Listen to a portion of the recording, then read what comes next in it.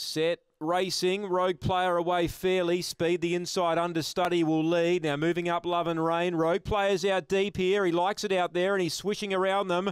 And he's now outside the leader. He looks very hard to beat.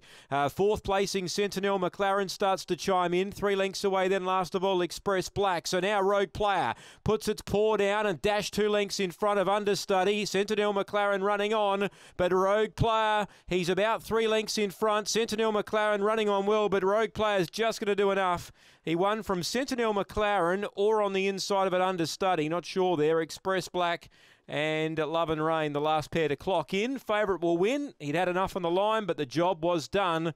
And Steve Brook, that'll make the drive home a bit nicer in this weather. The last 2 winners to Stevie Brook. Rogue Player, the winner. Number 8. Number 8 wins the last here. And the favourite salutes. Sentinel McLaren's got close on the outside of understudy for 2nd and 3rd.